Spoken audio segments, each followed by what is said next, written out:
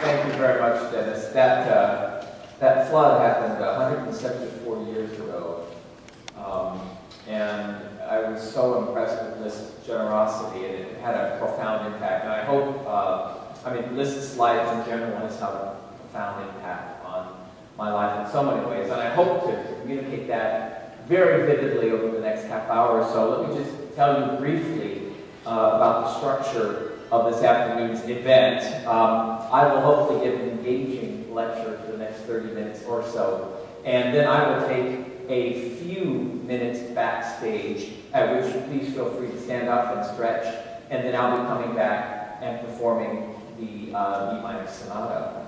So let me first of all define a few terms. And the title of the lecture, Liszt and the Cross, Music as Sacrament in the B minor sonata. So for purposes of this lecture, I will define sacrament as a physical manifestation of divine energy. Liszt believed that music and art served a type of sacramental function, allowing the listener to mystically experience the divine.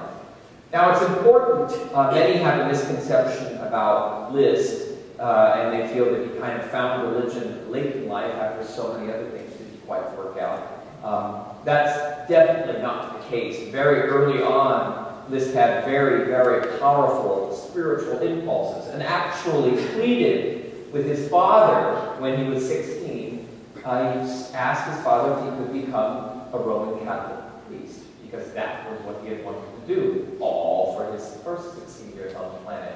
And this was the response of his father, Adam. The path of the true artist does not lead away from religion. It is possible to have one path for both. Love God, be good and upright, so that you will reach ever higher in your art. Now, this whole lecture and this topic has always been fascinating to me, but it took on a whole new dimension when I visited Budapest for the first time. How many have been to Budapest? Wonderful city, isn't it? It's so gorgeous. I take a group of students there every other summer, so if there are any students out there that play the piano, you have to be able to play the piano, it's a requirement. I would be more than happy to take you to Budapest and Vienna and Salzburg in the summer of 2013, I think is the next time I'll be away. But anyway, I visited the Liszt Museum for the first time, and I knew that it had contained all kinds of interesting things that I wanted to see from Liszt. But what fascinated me most was they reconstructed his bedroom. And as you can see, and so this is also printed in your handout, what I was amazed was how physical Liszt's approach to his own spirituality was. For example, he has this beautiful prayer stool where he would pray through his morning and evening prayers. On the prayer stool, there was a very, very beautiful crucifix, and around the crucifix, as you might imagine, was a very, very beautiful rosary. But what I was most interested in was the icon that Liszt has right above the crucifix. It's a very traditional icon. It's also very traditional in the Orthodox tradition. It's the Christ made without hands icon. This was presumably the image that was imprinted on the towel that the St. Veronica wiped Christ's face with as he was on his way to crucifixion. And so it was very clear that Liszt's spirituality had a significant amount of physical manifestation. And this went along perfectly with the study that I had just begun of the role of iconography. And I'm quoting from one of those books. Now these, by the way, all of the quotes and the references are on the back of your handout in the bibliography.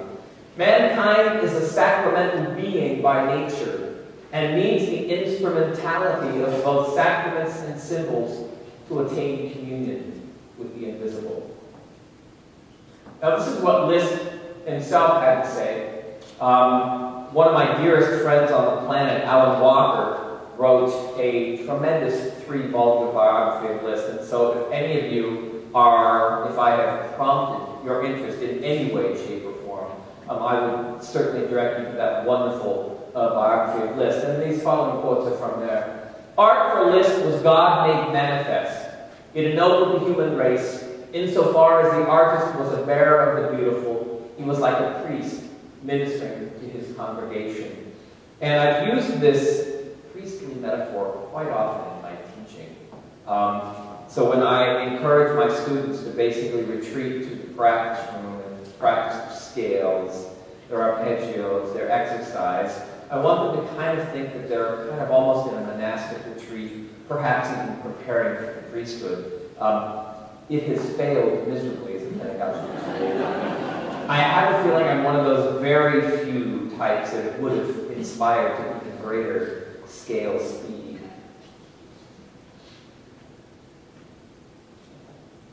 This is another quote from the Alan Walker biography.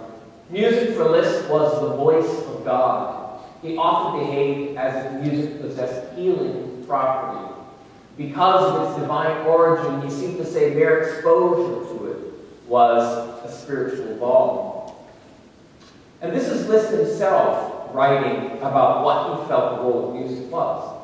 Is not music the mysterious language of a faraway spirit world, whose wondrous accent echoing within us waken us to a more intensive life?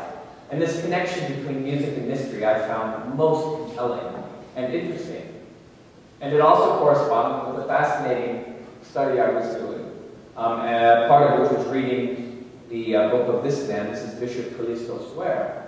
The idea of embracing this language, the mystery of faraway spirit world. And Bishop Callistos writes about the true nature of Christianity. We see that it is not the task of Christianity to provide easy answers to every question, but to make us progressively aware of a mystery. And this is exactly the role of the icon in historical Christian theology, doing exactly what Liszt believed music did. And I quote from Bishop Callistos again. The icon serves a mediatory function between God and man and mystically reveals the meeting place between heaven and earth. And likewise, this is Liszt writing about that same meeting place.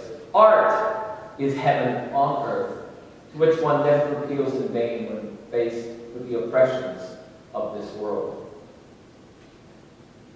And this leads us to one of my favorite Greek theologians, St. John of Damascus, and making this connection between music and iconography. What amazed me was that when St. John was writing about the icon, he often used musical terms to describe its topic. And this is St. John writing in his wonderful book on the Divine Images. It is a song of triumph, a revelation, and an enduring monument to the victory of the saints and the disgrace of the demons. So what I will argue is that the B minor sonata can be best understood as an aural icon. And let me explain further exactly what I mean by that.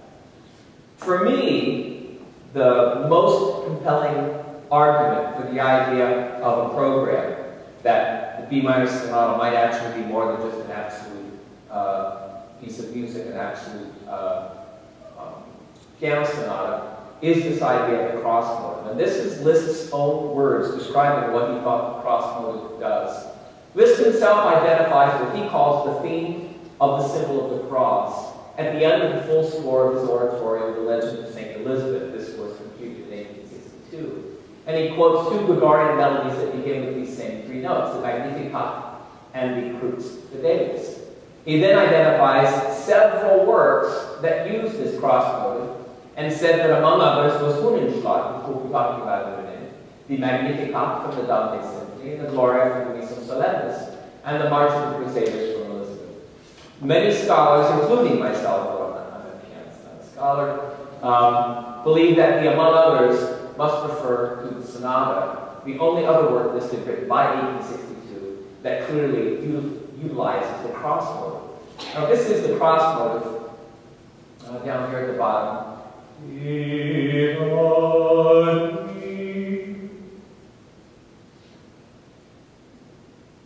And one of the works that he identified as using a cross motive was Hunenschlag, or the Battle of the Huns. It's a very, very wonderful tone poem that Liszt wrote. And this is what he writes about the function of Hunenschlag. In the middle of the picture appears the cross and its mystic light. On this my symphonic poem is founded. The chorale, Crux Fidelis, which is gradually developed, illustrates the idea of the final victory of Christianity in its effectual love to God and man. And this is the painting upon which Liszt based his tone poem. And we can see up in the corner the mystical light of the cross emanating amidst this horrific battle. Now this is the actual chant, the Crux Fidelis chants. Some of you may know that I have a second life as a Greek Orthodox proto-psalmody, or head chanter. And so I get to chant in wonderful, beautiful languages every week. This is the only time I get to sing in Latin, however. I'd like to go ahead and sing Crux Fidelis for you and show you how Liszt utilizes this. This is a hymn that is sung on Holy Friday. Crux Fidelis is translated the faithful cross. Crux Fidelis in terrones arborum ad nobilis nulla lecera profer from Dei flore germine dulceum dulce amor dulce sustinus. Now the important notes out of that Gregorian chant are the first six.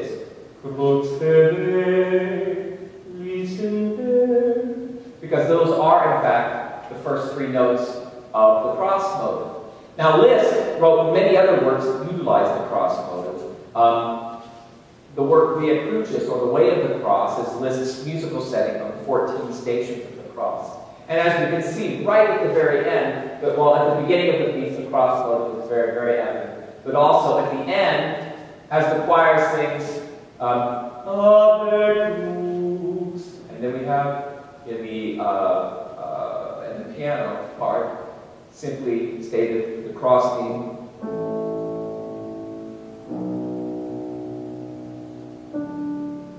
So it's very clear that when Liszt uses these intervals, that it has a very specific programmatic function.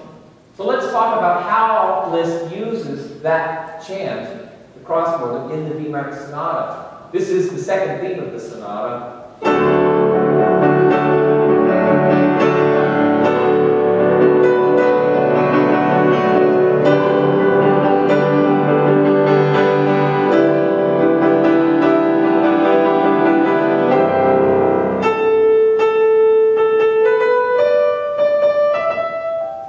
So the exact same intervals that we see in the Gregorian chant. We also, at this moment in the piece, have a shift from cut time into three-quarter time, and we move into the key of D major. Now that's, of course, for those of you, how many music majors are out there? Just wondering. Good. And how many of you are doing very well in your theory classes? Some hands going down, some staying up. Okay, great. Well, there's nothing unusual about going to D major for your second theme in a piece in B minor, right? But it is important that we understand the key symbolism is very, very important to Liszt. And all of the recurrences of this cross theme happen in very, very bright keys. F sharp major, of course, as we'll discuss later on, is his key of the divinity. But these keys, B major, and of course its initial key in D major, are also very important as well. But I want you to think about every time that you hear that particular theme, and you will hear it many times in many, many different guises, is that this theme becomes a type of theophany or an epiphany. This is a traditional Greek Orthodox icon of the transfiguration of Christ, known as the metamorphosis.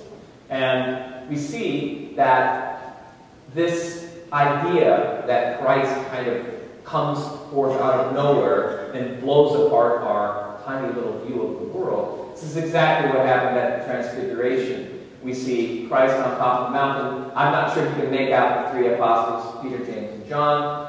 They do what most of us would do when encountered with the divinity, is they just kind of go crazy and fall down flat. But it's really what I feel happens from a musical standpoint every time that the cross motive enters throughout the course of the sonata. Now, Richard Wagner certainly understood this idea of the cross motive because he swiped the idea from Liszt for his final opera. This is the theme of the Holy Grail for Parsifal.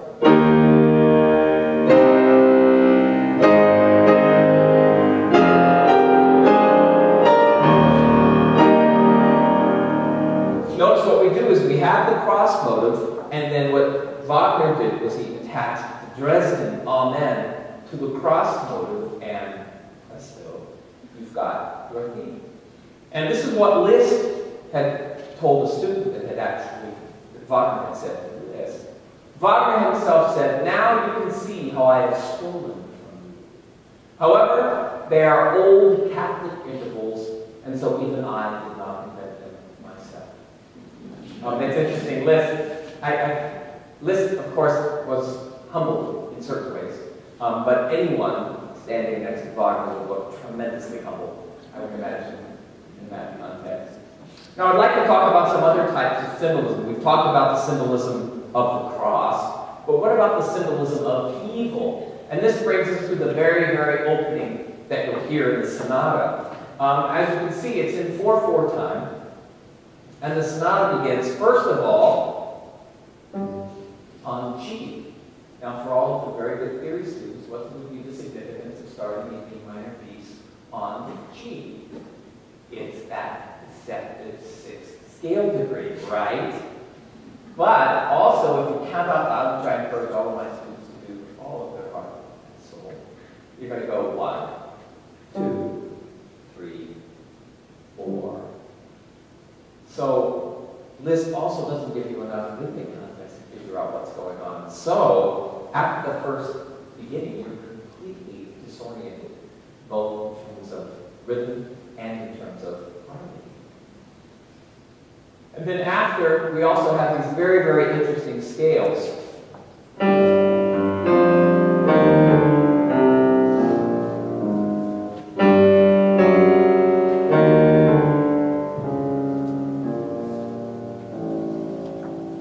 It's interesting because they're not really major scales, they're not minor scales, they're just kind of screwed up in a very, very interesting way. They have a lot of augmented seconds and things like that. And, you know, one of the things that happened when I visited the Liszt Museum was I went in there flashing all of my business cards, and I think I might have even taken a CD of Liszt that I had done to let them know that I wasn't anybody just walking off the street. And against their better judgment, they actually let me peruse Liszt's personal library.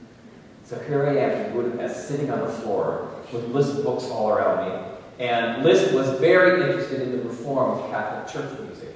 Catholic church music in the mid-19th century was basically an operatic potpourri. And Liszt detested that fact. He wanted a much more traditional view of chant, you know. And so there were several books on Latin chant. But what amazed me is that he had 2 books on Byzantine chant. And he was clearly aware of Greek Orthodox chant. And as I looked through these books, the tones that he had marked, there's some very chromatic tones in Byzantine chant that feature augmented seconds, lowered seconds, things that you don't find at all in the Western chant tradition. And Liszt loved them and marked them accordingly. So you might even make the argument that these opening scales, Liszt is actually referring to his love of all things Byzantine. Now we have the mankind theme and the Satan theme that start off right from the beginning.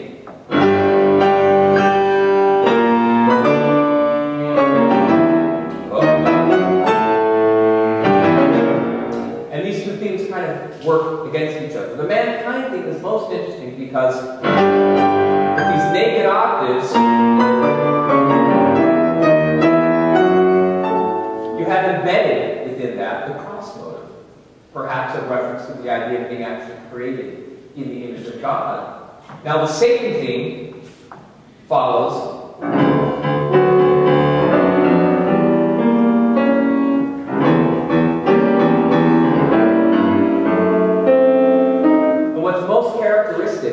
of that sacred theme is this idea of a relentless, repeated note.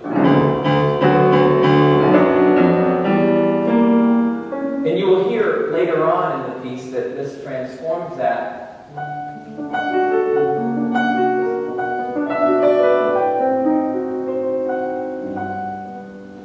But it's interesting because many composers have dwelt on this idea of a relentless, repeated note. Perhaps the most famous example would be what Beethoven uses in his Fifth Symphony, the idea of this relentless knot of fate that Beethoven uses basically to develop his entire Fifth Symphony. Liszt does the same thing. Now, about a third way through the piece, you're going to hear a very, very abrupt stop, cessation of musical energy. And then we have the crossing that comes back in a very dark key, C-sharp minor.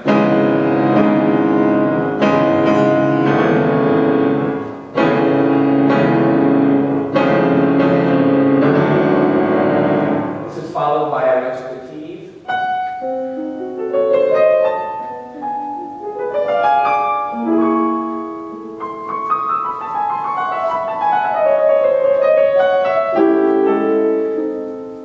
Then the hammer chords come back in F minor, which is something that's been associated, Liszt associated with death all times. Now this passage had always been curious to me because it seemed like all of the musical pacing and everything comes to a abrupt halt. Well, why is that? Well, Tibor Satz wrote a fascinating article in 1984 on symbolism of the divine and the diabolical in the B minor sonata, and what he discovered was in Via Crucis, which is Liszt's setting of the 14 Stations of the Cross, he found an amazingly similar passage. And this happens at Station 11, when Jesus is being nailed to the cross. Let me play the piano part. This is while the choir is singing Crucified and Crucified.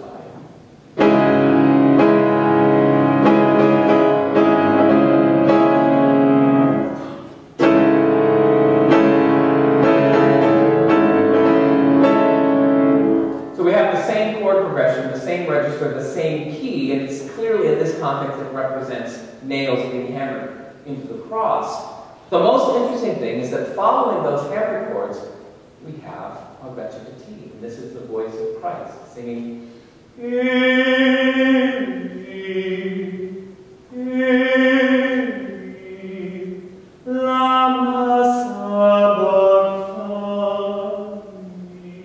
My God, why hast thou forsaken me? And of course, the most poignant interval is that tritone, the same interval that Liszt uses in his recitative in the B minor sonata. So, what Tibor Satz believes is that this is clearly a reference to the crucifixion of Christ in the sonata, perhaps the greatest of all cosmic interruptions in the history of man. Now there's also a rather diabolical fugue that takes place about 2/3 of the way through the piece.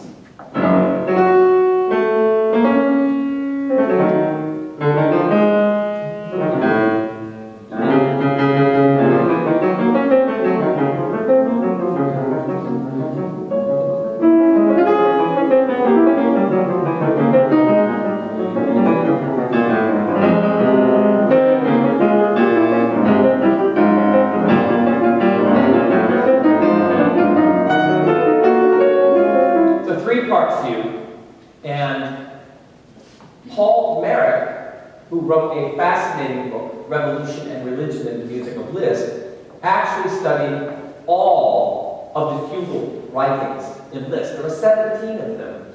And what he discovered was that all 17, with the exception of the sonata, happened in programmatic pieces, usually based on a Christian subject. You heard, for those of you, how many were here last night? For the wonderful symphony concert? You heard one of those fugatos in the Totentans, which of course is based on a Catholic chant.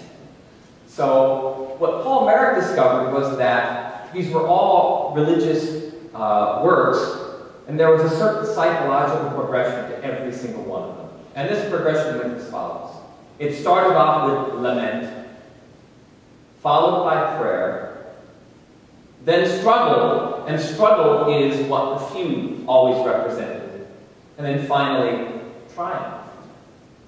So if this is in fact the case with the B minor sonata, then what does Liszt use to symbolize prayer?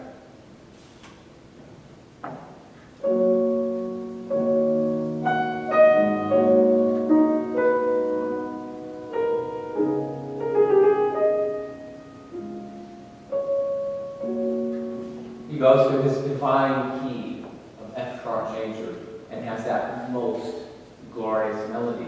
So we see that in the sonata, we have the same exact psychological progression that exists in all of Liszt's work that deals with the legato sections. This second theme, this beautiful prayer theme, also has a lot of similarity to a consolation that Liszt wrote.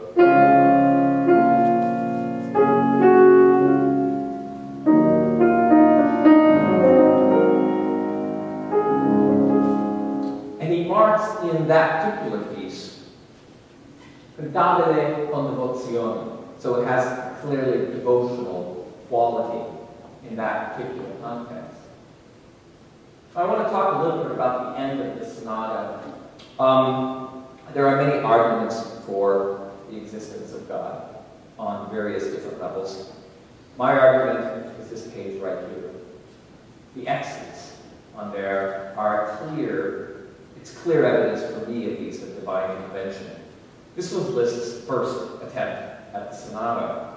And rather than the transcendently beautiful and poignant ending that it ended up with, it was going to end with triple fortissimo tremolos, which would have been the most possible cheesiest way to end this profoundly beautiful piece. So thank God those X's intervened and changed his mind. So he, as you would expect, there is this very beautiful, triumphal return of the cross name, triple forte, B major, everything is right for the world.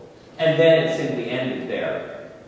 What Liszt decided to do with his revised ending was he, first of all, had the triumphant cross name.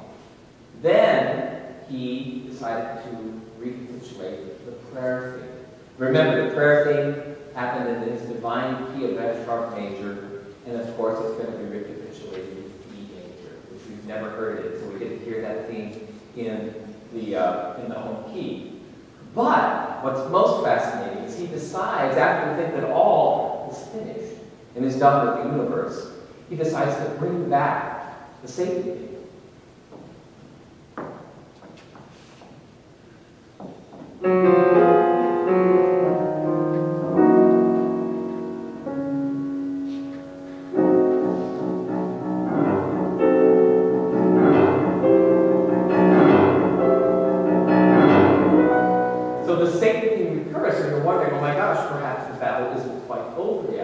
And then at the very end, he brings back the same scales from the opening,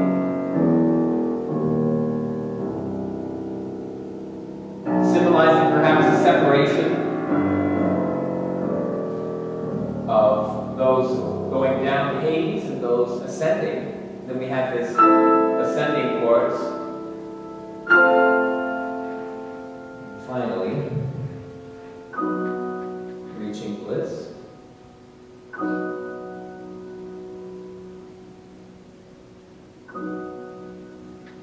And the very last note that you hear can be understood as Satan's apocalyptic second death. Now, one thing that is important to understand about what I've just said is that much of it is highly controversial. When I give this at Liszt festivals, all right, it always produces great debate.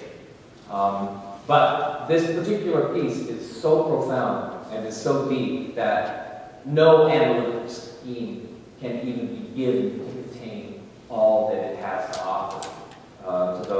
listen to it and those who are lucky enough to be able to play it. So what I think Liszt is really trying to do, and what I'm trying to do, is not answer every analytical question you may have about why this theme is here or why this theme is there. But really, I believe it is Liszt's most important function to simply make us progressively aware of a mystery. Thank you.